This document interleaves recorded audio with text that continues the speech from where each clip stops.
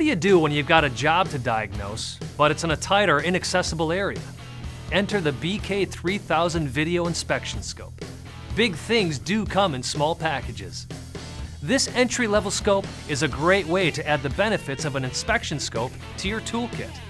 This comes in handy for so many jobs like indoor, under dash, inside transmissions, water pumps, and so many other areas that otherwise would be very difficult to reach. If you got a leak somewhere, like underneath one of these manifolds or something that you can't visually see, you know, it'd be nice because you can just poke this down in there and, you know, you can see kind of where you can't see with a flashlight. I mean, it's pretty cool. It's got an 8.5mm high-res imager that's small enough to go almost anywhere, but with plenty of resolution to see intricate details.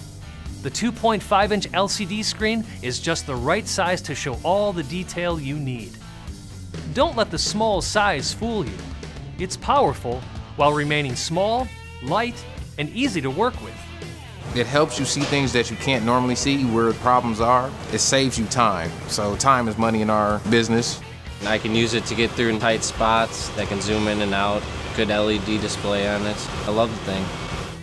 This tool is rugged too. It's able to withstand tough shop environments, and the imager is IP68 rated, which means it's resistant to dust, dirt, and water for up to 30 minutes. It's easy to operate as well. It's got a simple and user-friendly 5-key switch on the front to easily adjust brightness, zoom your field of view in or out, and navigate internal menus. No need to worry about keeping this one plugged in either. When the batteries run low, just replace them with a fresh set of AA's. See something you want to examine more closely later or show to your customer? You can store up to 30 images in internal memory. What used to take me hours can take me minutes now with this tool. I can put one of these in my toolbox.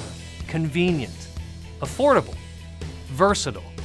The BK3000 Video Inspection Scope from Snap-on. You need one in your toolbox.